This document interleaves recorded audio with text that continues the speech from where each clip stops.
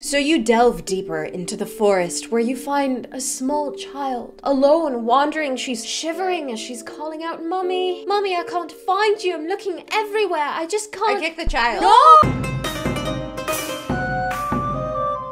The guard captain is looking at you, Cassius, and he's waiting for an answer. Cassius? Hello? Huh? It's your turn? Oh, shit. What did you just roll? I don't know. What's going on? The guard captain is looking at you. Oh, okay, so, who's the guard captain? What do you mean, who's the guard captain? It's the captain of the guard. Why is he looking at me? Because he's your dad. Since when? You found this out, like, several sessions ago. He's been with the party for several weeks now. Okay. Are you just, like, never paying attention? Who are you?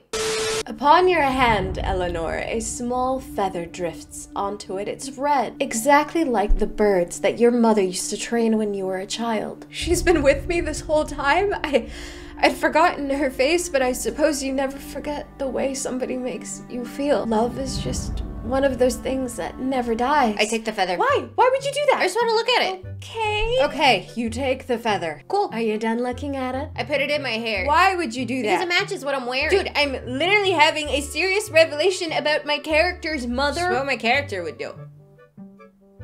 The noble looks at you suspiciously, Cassius, and he goes, "I don't think you're telling the full truth." I spit in his face, trying to temporarily blind him. And he shrieks and he goes, "Oh, my eye, you cretinous bastard!" And as he's blinded, then I get out my rope and I hog tie him. Okay, so you get out your rope. So before Cassius does that, I wanted And after I hog tie him, I slam him to the ground and I exclaim, "This is to all who doubt that Cassius Casmond is anything but an honorable So man." you've alerted everybody in the room that you just assaulted a noble. Yes. At a party. Yes. Where there are nobles and guards. Yes. You were supposed to distract him so I could go into his chambers. You know what? It's okay. You get to sneak in before the noble is hogtied. No, because after I slammed him on the ground, I then decided to slam him on the door, so everybody's looking at the door now. Could I have snuck in the time that it took Cassius to hogtie the noble before he decided to slam him into the door for no fucking reason? No, because Cassius is really fast. I guess I'll just draw my crossbow. No, because after I slammed him against the door before you could react, I also stole your crossbow.